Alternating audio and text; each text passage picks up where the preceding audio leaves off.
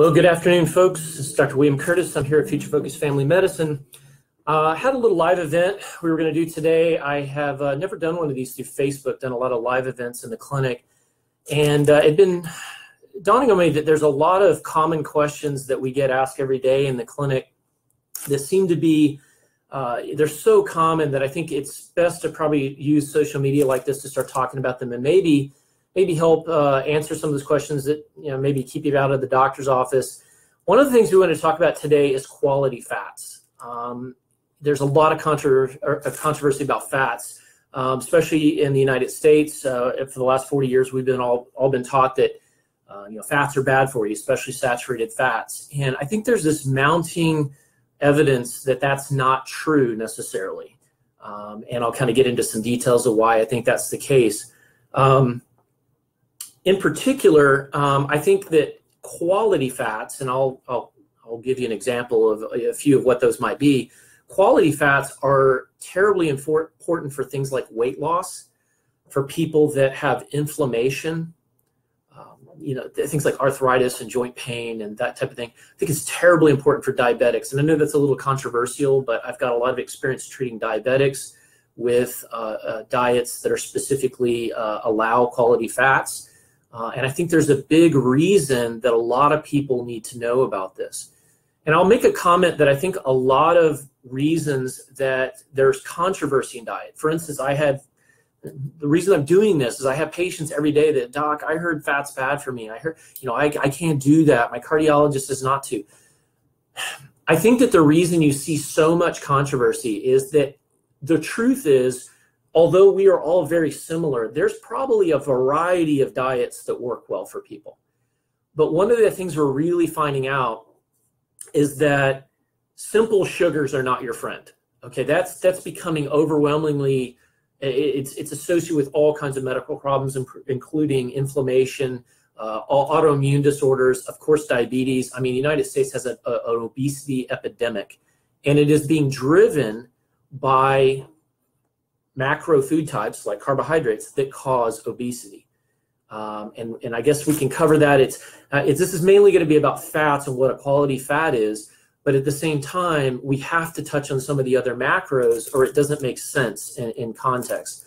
So I hope this will be helpful for everyone as I go through this, okay? So I guess why should we care about fats? And when I'm talking about some real quality fats, these would be, I'm not talking about trans fats like you would get in potato chips or things like that, but fats are building blocks of nearly every tissue in your body. For instance, the lining of all of your nervous system, there's a good portion of your brain and the central nervous system that is made in part from fat. Fat also is a source of many key fat-soluble vitamins. And so if you don't have quality fats in the diet, and a lot of people are deficient, you can develop actual deficiency syndromes from these, from not having enough in your diet. Fat is associated with cholesterol in some instances. They're not identical. They're not the same thing. Cholesterol and fat is not the same thing, but many foods that have fat also have cholesterol. And cholesterol is the chassis. It's like if you were building cars, and you're out one end of the factory is going to be a car. You have to have a chassis at the beginning, a raw product that you're going to build onto. That's like cholesterol. So you can take cholesterol and you can add little parts to the outside of it, different widgets on the side of it, and it might become estrogen. It might become cortisol, which is your stress hormone. It might become testosterone, progesterone, and any number of adrenal, thyroid, or endocrine hormones. So that's really fascinating that we use something that's supposedly a disease, high cholesterol. We actually, it's a normal building block in the body. So just be aware, fats are often associated with cholesterol, not identical. Cholesterol is a protein, fat is different. So I mentioned central nervous system repair. Also, very, very important, fats are very important for helping us with sugar cravings. And I think, and also in weight loss, and I'll get a little bit into why that is. So should you have them in your diet? Absolutely, yes. The answer is yes. They will help you lose weight, and one of the ways they help is by controlling cravings. You know, anybody that I've talked to, one of my patients knows that if I want you to lose weight, I'm going to ask you to be off of processed sugar. That means grains, cereals, bread, of course, cakes, pastries, pan dulces, and the worst ones are the liquid, the calorie, sugar calories. So this would be beer, alcohols, and sodas, even diet sodas. By the way, for those that are thinking about diet sodas, aspartame has been shown to be more addicting than crack cocaine in lab animals. It also causes carbohydrate cravings in humans. So if you're trying to lose weight, improve diabetic control, you know, get a hold of food cravings and that type of thing, you most certainly want to avoid simple sugars, and you want to avoid artificial sweeteners. So if we're trying to lose weight, so we're talking about dietary fats, but if you're trying to lose body fat, you have to understand how the body works. Simple sugars like carbohydrates, the ones I just mentioned you should avoid, they trigger and control how our body handles body fat. So if you're trying to lose weight, it is very key that you understand how the role carbohydrates play in losing weight. Carbohydrates control how we handle body fat.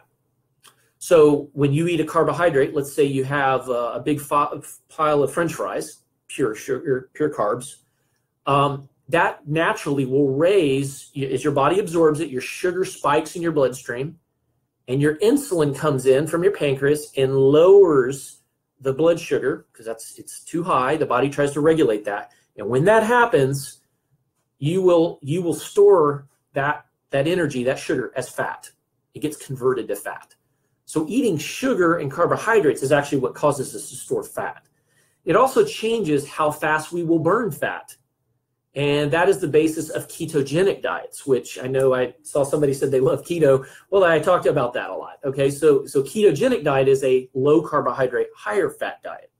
And I often will use that as a tool for certain people. So, let's go ahead and talk about what a quality fat is. And I'm going to put a couple links before I'm done. I'll put a couple links in the bottom of the post down here that cover, there's one that's an article I wrote on quality fats. You can go through each of these in great detail. I don't want to keep this video too long. But key ones that I like are eggs, avocados, coconut oil, extra virgin olive oil, fatty fish, such as maybe salmon, things like that, nuts, especially mixed nuts, chia seeds, full fat cheese, full fat yogurt, and even dark chocolate. Dark chocolate always surprises people, but dark chocolate is not very high in sugar. It's actually about 65 to 70% fat, so saturated fat. So it's one of the sources of fat that, you know, kind of, I guess it's a little dessert-like, if you will, but it actually doesn't have a tremendous amount of sugar in it. So think about those. And there's others, you know, I didn't mention, you know, whole dairy and things like that. And the reason it's not in my favorite list, although I put yogurt, is because some of those, a lot of people are sensitive to dairy. A lot of people are allergic to dairy. And so I'm cautious with that recommendation, although from a pure, is it a fat standpoint? Yes, and there's nothing wrong with it.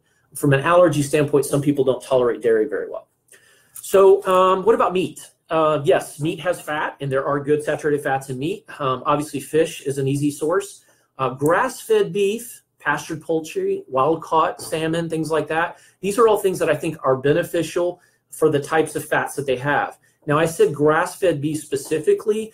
I'm not going to get into it in great detail, but I will tell you that if you do look at research on grass-fed versus grain-fed cows were not meant to eat grain, makes them fat, and just like it does us, actually. And so what ends up happening is the fat is of different quality in the meat. And so it does matter what your animals were fed. It does matter whether they were given grains or not. Poultry are different. They can eat grains, but you don't want them with hormones and all kinds of chemicals. So pasture is the pastured poultry is the kind of way I like people to go. And essentially, if you really get down into the weeds with the grass-fed beef, it's a difference between how many omega-3s versus omega-6s are in those different types of meats. So a couple of myths about fats. Let's talk about those, since I mentioned some that I would want you to include if you're trying to lose weight. Because when you eat those fats, let's say you add, you have your salad with some tuna fish, This is one of my examples I give people that you can eat at a fast food restaurant. Go to Subway, tell them I'd like the salad. I don't want the bun. I don't want all the meat. I want a salad. They will chop up and tell them put everything in it. They'll chop it all up in there, and I tell them double tuna fish. And I'll often tell them add olive oil and a little vinaigrette on top. So you're adding all these quality fats I just mentioned. And you get an unsweet tea. That is a perfectly ketogenic, low-carb meal. It's not going to drive your blood sugars through the roof. It's not going to cause you to gain weight. But because you emphasize those quality fats, you will actually be less hungry. That's the magic when you add fats. I think I'll put a link at the end. My wife did a video on her webpage she called it Bulletproof Coffee, but Fatty Coffee. And she did a pretty good video of how she makes it and why she does it. What's interesting, when you add those fats, like let's say you put a little coconut oil in your coffee or some ghee or some butter, blend that up in the morning. Tastes like a latte, but what it actually does is it curbs your appetite. You are not hungry because your body goes, oh, that was fat. I'm good. I'm satisfied. If you have sugar cravings, add something similar. Put some avocado in with your lunch. If you're just having something that's kind of light, that maybe, and you stay away from the carbohydrates, you got a protein and you ask yourself, where's the fat? And when you start asking yourself, where are my good fats in this meal? Do I have enough of them? I'm kind of hungry. Think about quality fats. Okay? You can do this at barbecue restaurants. You can do this at like Mexican restaurants, fajita plate or a taco salad. Just don't eat the crust. Don't eat all the chips. Tell them I want a taco salad. I want the vegetables. I want all the meat. I'd like a little sour cream on top perhaps. And I want an extra side of guacamole. That's a higher quality fat. You're getting more quality fat in that meal. So these are the kind of things that I ask people to do when I'm trying to get them to lose weight, and it works. Okay? Sometimes we have to preempt these when they're trying to when they get the carbs out, the first thing that happens is they start getting cravings. And I think that by adding the quality fats, that helps. I've also used it with diabetics, and it does help people get control of blood sugar. And I've seen them also be able to wean off of medications by keeping the simple sugars out and getting after the quality fats into the diet. A couple of myths. I'm not going to go into these, but I'm going to leave you some links to some videos with doctors that have explained this ad nauseum. Okay, I'm a practicing physician. I'm looking to find the best information I can for you and guide you into what I think is the best information.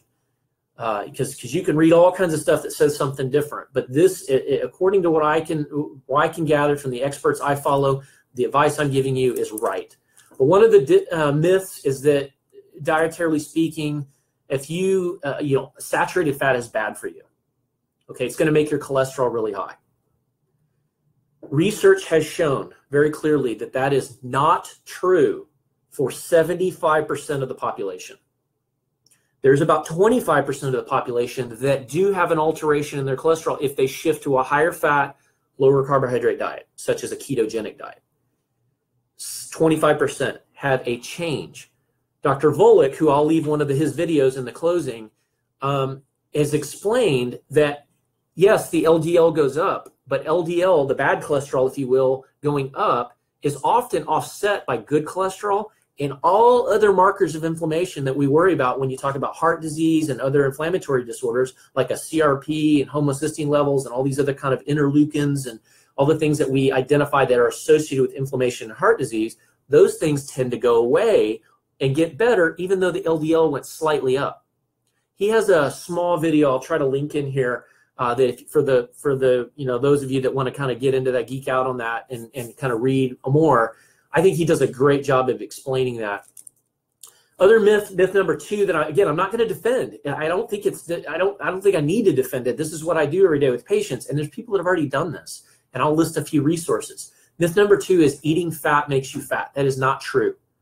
Did you know that 16,000 research articles regarding low diet and low fat and versus high fat diets were studied by the Swedish government? They have decided that they would adopt essentially a ketogenic diet, a fat adapted diet, as their national diet. That is 100% diabolically opposed to what the United States does. We tell everybody low fat, eat your grains, eat all your vegetables. and whatever you do, don't eat any meat, don't eat any fat because it's going to cause heart disease. The problem is that there is so much research, and a pretty smart country, lots of good scientists and researchers from Sweden have said, no, we think there's enough evidence that says that's absolutely not true, and we're not going to be swayed by industry and things like that. We're going to make this is smarter. If eating simple sugars causes people to have obesity, diabetes, and heart disease, and it seems logical, and all this research says that, I think that's what we'll do as a national diet. Your takeaway should be that be careful of what you read. Be careful of everything being a fact. I'm giving you a big interpretation of what I believe to be true after years of doing this and actually doing this with patients, and I'm with the Swedes. I think that they are right on the money, and there's a lot of really smart researchers that says they are, and that's why they've made it their national diet. So just because the American Diabetic Association, American Heart Association, just because they have a differing opinion and a different dietary guideline, be aware there is other research that says something very, very opposite of that. That happens to fit with my experience with patients. But why there's so much disagreement is simply because there's so many industries involved. There's so much there that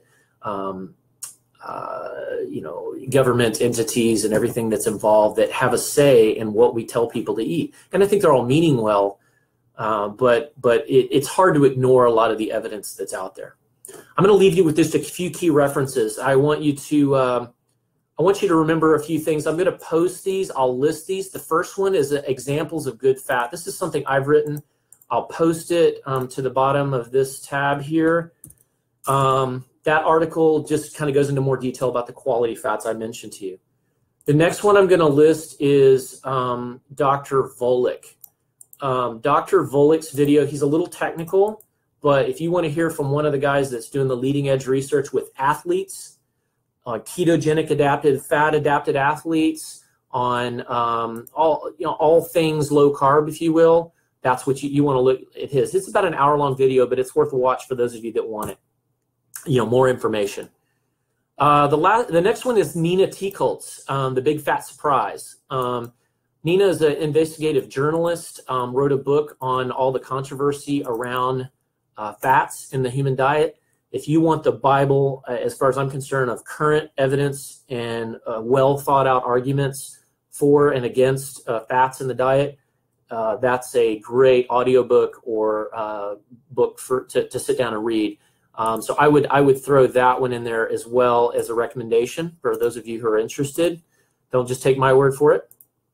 And then, like I said, if you're interested in kind of lower carbohydrate, high fat type meal options and things like that, check out Small Kitchen to You, which is a website that my wife handles, and she does a great job with exploring nutritional and cooking related activities, so that they're specific to this type of dieting. So I hope this has been helpful for you. It's been a little longer than I thought it would be, but this is a topic that comes up so often. If you have somebody that you've been debating, fats and, different macros and things with, have them take a look at this video, but also share with them some of the videos that I listed at the end here and some of the links, because I think they're real important. So anyway, I hope that's, if you have any questions, I'll follow this. I'll answer as many as I can, and I'll sign off for now, and I'll be happy to answer any questions that come up. Take care.